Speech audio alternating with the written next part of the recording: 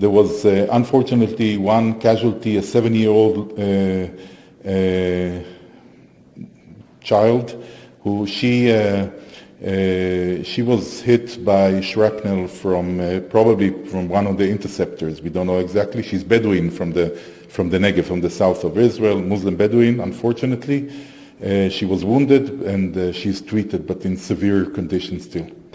We don't want an escalation, a regional escalation. At the same time, we cannot stand idle when people attack us. So we only retaliate also with Hezbollah so far. If Hezbollah will escalate, they will meet escalation.